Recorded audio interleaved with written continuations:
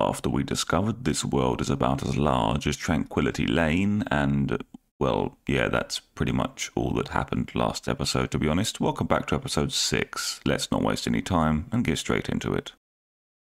We begin with footage from an advertisement that the great Cooper Howard was paid to do by Vault-Tec, and I did thoroughly enjoy this scene as it showed us a few things and bits and pieces of the vault.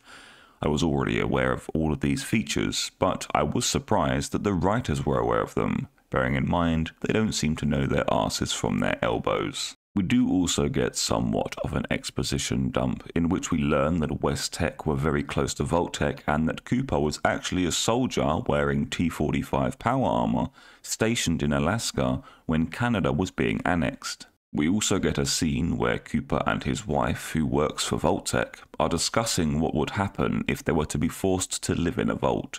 During this discussion, Cooper discovers that there are no pets allowed in the vault. He simply asks who made that decision and who decided that they have to wear jumpsuits. He sees this as an attack on his freedoms as an individual and states that he didn't spend a decade fighting in a war for those freedoms to be revoked. This is an excellent point. Why risk your life to fight for your freedoms and the freedoms of those around you if that freedom is then stripped away at the whim of some suit?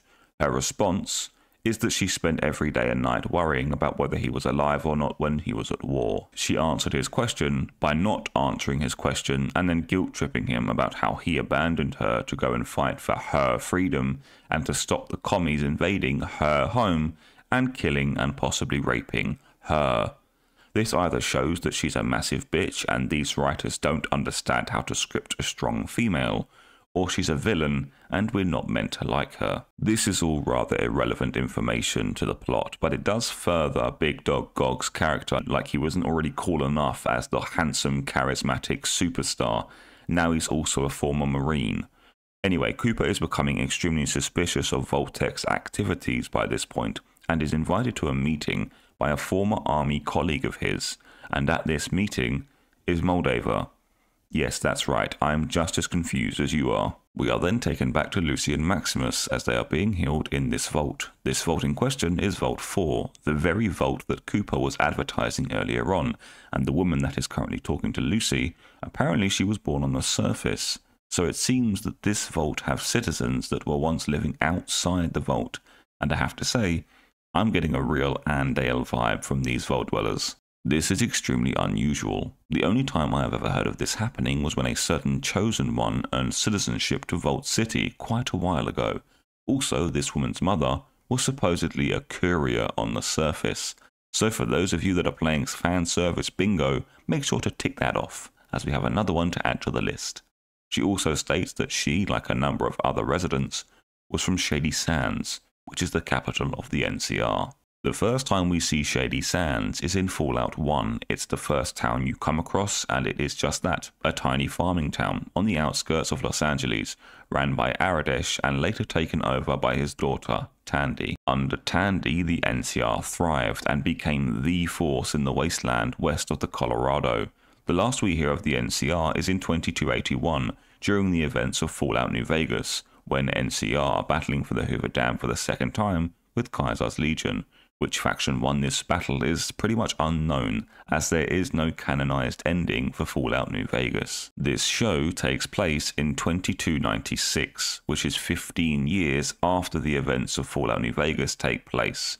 We find out that Shady Sands, the capital of the NCR, has been bombed and totally wiped out. In fact, Maximus was a survivor of this attack when he was a child. Bearing in mind that he looks to be in his late 20s now and he looks to be around 10 as a child, we can speculate that the bombing of Shady Sands happened extremely soon after the events of Fallout New Vegas. But this is the problem. As of now, there is nothing definitive, so we can only speculate. So let's do that, shall we? Let's say that Shady Sands was bombed in 2281 immediately after the Second Battle of Hoover Dam, which would make sense due to Maximus's age. Does that mean that Fallout New Vegas isn't canon? No, because for a governmental body as large as the NCR, which spanned the entirety of California, there would have been contingencies in place for if such an event were to occur, whether it be a war or a terror attack. there would be another city that could take over as the capital of the NCR, and the government officials could simply migrate there. Even if the bombing of Shady Sands were to happen during the events of Fallout New Vegas, Interstate 15 is shut down by the NCR and used as a checkpoint due to a high number of caravan raids by bandits and the like. Well, that's what they told people. NCR have a real funny way of making tragedies work in their favour, don't they? The I-15 is just a long straight road that ran for hundreds of miles. In fact, it was nicknamed the Long 15. It was quite a way to travel to New Vegas, bearing in mind that cars were no longer around and we are yet to see any horses. It's a long walk.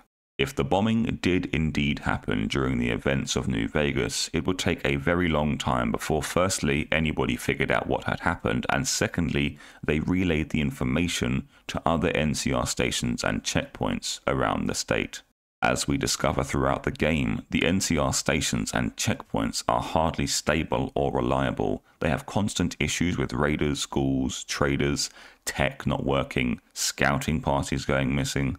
These NCR soldiers are not very well trained, which is a constant theme throughout Fallout New Vegas. The NCR are stretched really fucking thin and are trying to fight too many battles on too many fronts. Basically, what I'm trying to say is that even if Maximus is younger than we can reasonably assume here, and that Shady Sands bombing happened just before or during the events of Fallout New Vegas, it does not decanonize Fallout New Vegas. It does state that the fall of Shady Sands happened in 2277, and then some point after that, the bomb was dropped.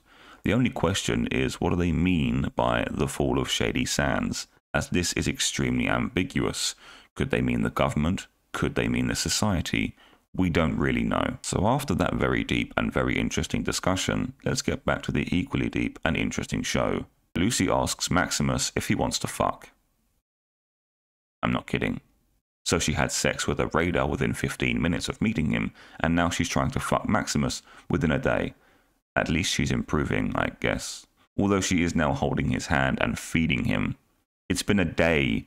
I mean, it took me months to romance Cass, for fuck's sake. She needs to teach me, because clearly I have no game.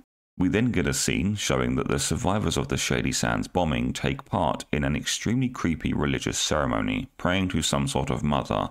No, not that one. This mother in question happens to be Moldava.